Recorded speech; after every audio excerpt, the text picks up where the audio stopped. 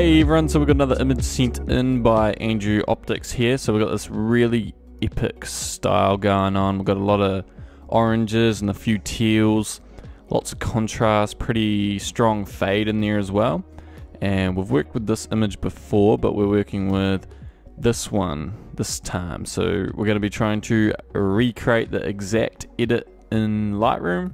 So if you guys like his work, his links will be down in the description. I always put their links down there. So go check them out down there, guys. And let's get into it. Alright, here's our raw file. Let's go down. Let's start with adding in a decent vignette. Let's protect those highlights so the vignette isn't affecting the whites. Let's come back up. Let's add in clarity. So clarity looks a lot like sharpness in a way, but I describe it as like a glassy look. That's how I tell. Bump up the vibrance.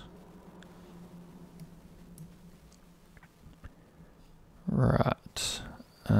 Take down the highlights so we get all that detail back there.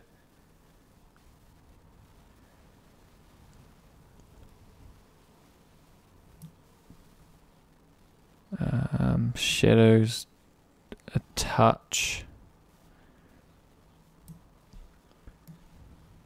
Whites, we want a bit more of a pop to the brighter areas.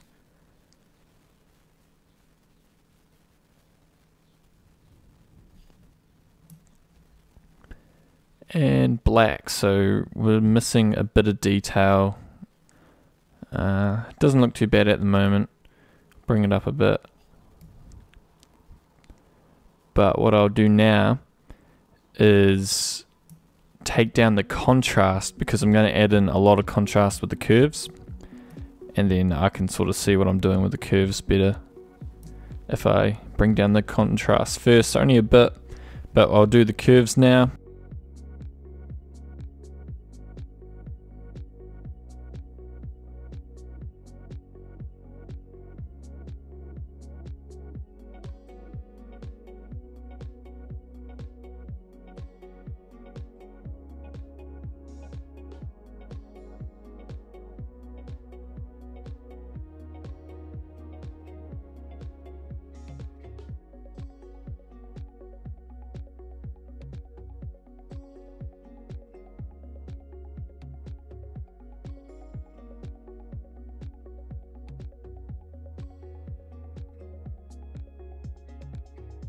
Okay, so that's the curves done. If I just show you them, it's just an S curve, and I've been through this edit before, so I know what I'm going to do.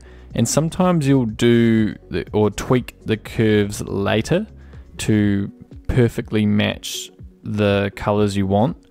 So I have fine-tuned this so that after we edit all our colors down here, this curve perfectly matches up the colors we're after. So I don't always just do the curves first and then leave them. I quite often or sometimes go back and tweak them. So, but for the purposes of these tutorials, I sort of have them all figured out before. So let's come down to split toning, because split toning is a big part of this image. We obviously need really warm tones. So let's grab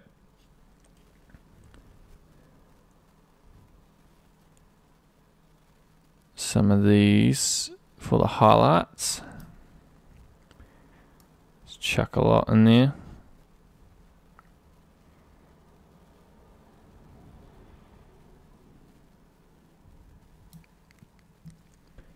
And in the shadows, we want some teal. Almost a purple though.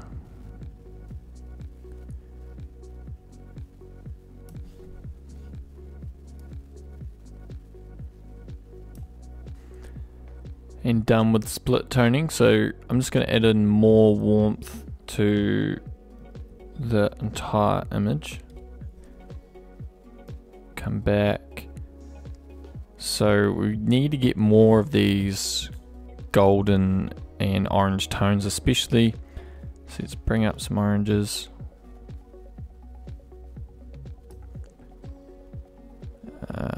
Bring up some yellows. Let's shift the yellows to way more of an orange.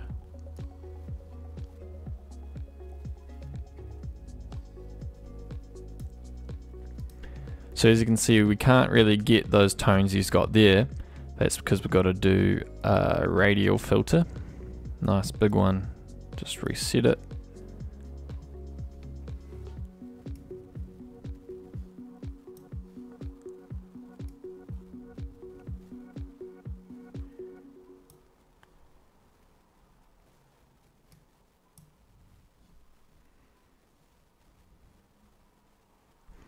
Okay, so we want a lot more warmth. Gotta invert it.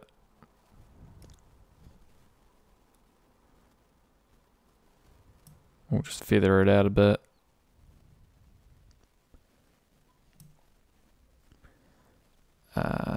We need some saturation. A bit of dehaze so we can see the shape of the buildings through the effects.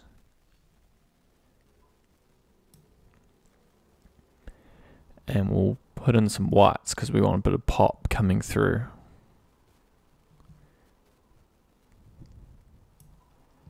Okay, that looks good.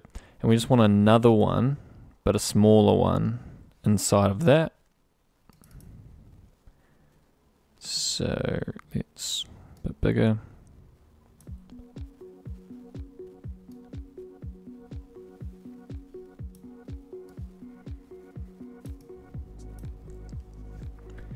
And we want a bit more warmth.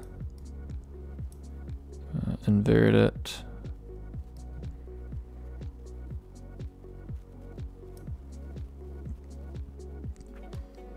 Brightness.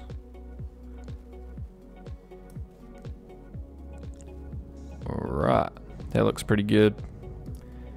Just check we've done our vignetting right. Yep, that looks good. Okay, so back to HSL. Let's get some of these colors right. We're pretty close at the moment. We've got way too many blues, so we've got to bring those blues down.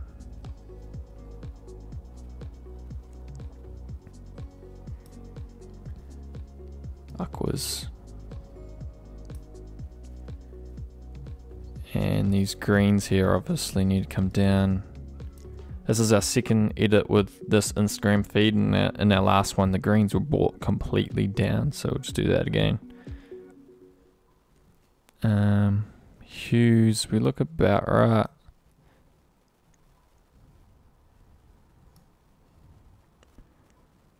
Reds.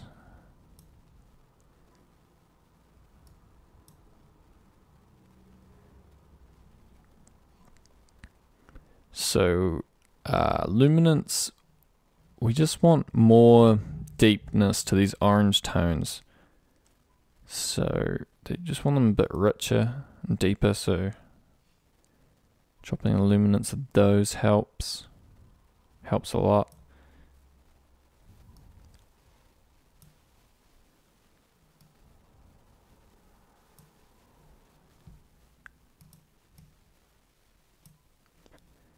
And just a slight pop to these colors. Doesn't matter too much. And we are looking pretty darn good. And I'm pretty happy with that, I think. Just gonna leave it there, guys. So yeah, comment down below who you guys want to see, what you thought about this one. So comment people's names down in the description that I can go and reach out to on Instagram to ask them to send in a photo. So make sure they have good photos, but not too many followers. That way they'll be willing to send in their photos for me to do a tutorial on them. So do that for me, please. And yeah, check out the presets if you like these tutorials. I'm really happy with how many of you guys are using those, and I don't want to just make this channel about giving you guys really good presets, but about really teaching you guys. So maybe also comment down below what else you guys want to see that will help you. And yeah, might catch you in the next one. Thanks for watching. Cheers.